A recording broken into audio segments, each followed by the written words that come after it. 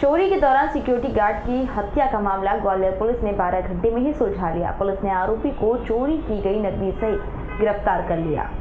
आरोपी को गिरफ्तार करने के बाद अति पुलिस अधीक्षक सत्येंद्र सिंह तोमर द्वारा बताया गया कि मामले को गंभीरता से लेते हुए पुलिस द्वारा तैयार की हुई योजना के अंतर्गत पुलिस अपराधी तक 12 घंटे के अंदर पहुंच गई। आरोपी नंद किशोर से पूछताछ के दौरान चोरी की गई नकदी के साथ जुर्म भी कबूल कर लिया है। उसने आरोपी नंद किशोर उर्फ भोला, जो कि लाला का बाजार माधवगंज में रहता है, बताया गया है कि चोरी के दौरान चौकीदार द्वारा विरोध करने पर उसने हत्या की घटना को अंजाम दिया। जघन्य हत्या को अंजाम दिया था। एक आरोपी ने वहाँ चोरी करने के लिए घुसा था और उसने 2 दुकानों के ताले तोड़े और उसके बाद वहाँ पे जो चौकीदार थे उसकी भी हत्या कर दी थी।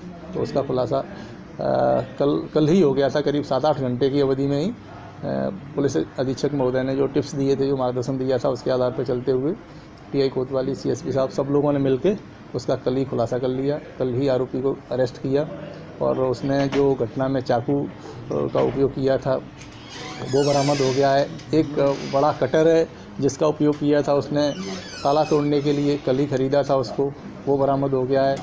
और जो दुकानों से उसने जो नकदी चुराई थी वो भी बरामद हो गई। आरोपी का क्या नाम है सर, और क्या बताया इसने, किस वजह से हुआ उसको?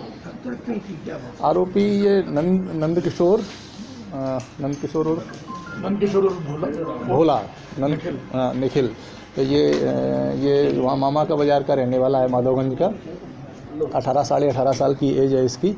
और ये चूँकि पहले वहाँ काम कर चुका था, कुछ दिन पहले इसने काम किया था, 5-6 महीने पहले। तो इसके दिमाग में था कि यहाँ से हमें पैसा मिल सकता है, इजी गोइंग। दुकानें उसकी सब देखी हुई थी और चूँकि दुकानें देखी थी तो वहाँ गया और उसे ये अंदाज़ था कि चौकीदार है जो वृद्ध है, शायद वो रिएक्ट नहीं करेगा, सो रहा होगा। लेकिन उसने जब ताला तोड़ने का प्रयास किया तो चौकीदार जाग गया। ग्वालियर से निकेश शर्मा की रिपोर्ट, INC 24 न्यूज़।